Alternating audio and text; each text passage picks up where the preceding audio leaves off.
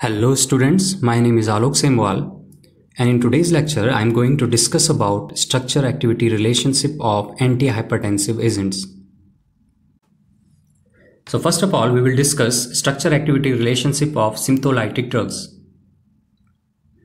Sympatholytic drugs are agents that decrease the activity of sympathetic nervous system.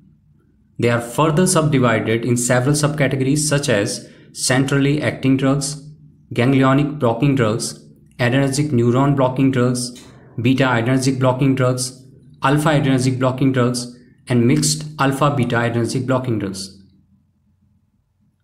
So here I am going to discuss about the structure activity relationship of beta blockers.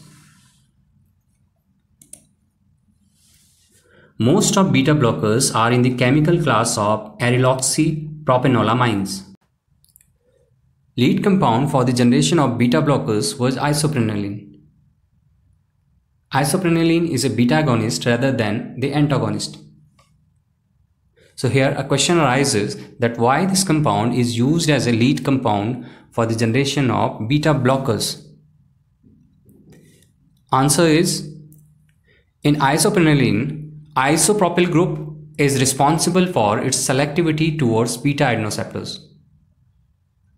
Now, because isopropanolene shows activity at beta adenoceptors, by only few modifications in the structure of isopropanolene, generation of an partial agonist or antagonist is possible.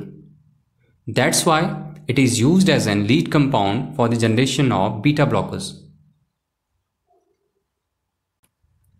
So now we will see that how an agonist is converted into partial agonist. Isopropanolene is first of all converted to dichloroisopropanolene.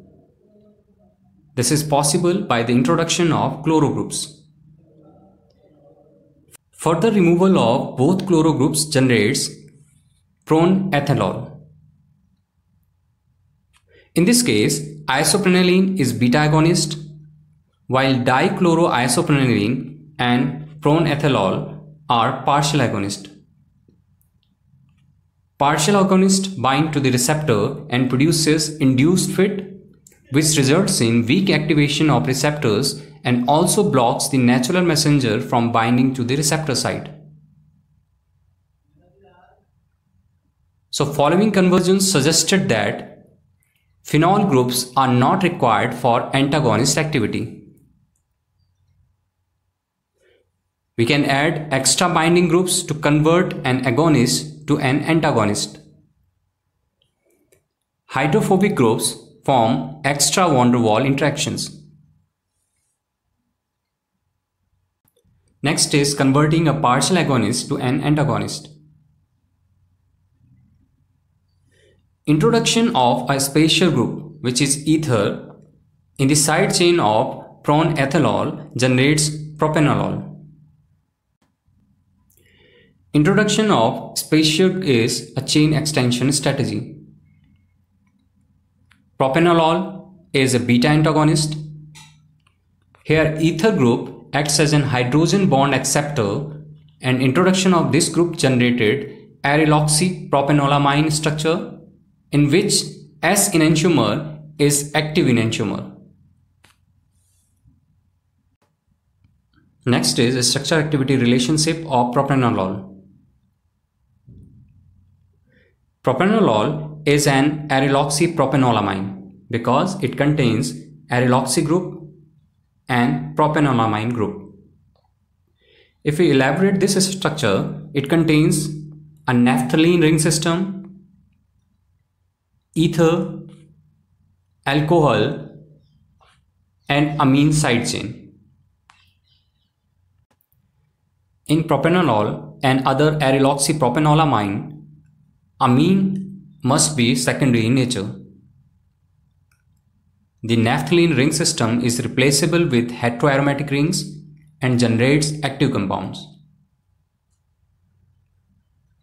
Branched N-alkyl groups fits as an hydrophobic pocket. N-alkyl groups can be extended with N-aryl ethyl groups, and it is beneficial for activity.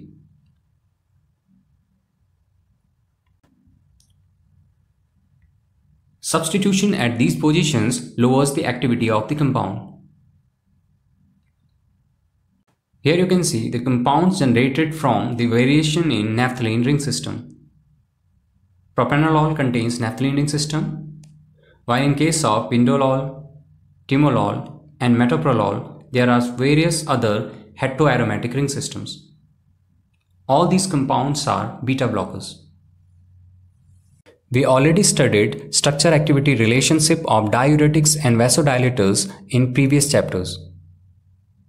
You can refer my previous lectures for these structure-activity relationships. In the next class, we will discuss structure-activity relationship of other categories of antihypertensive agents.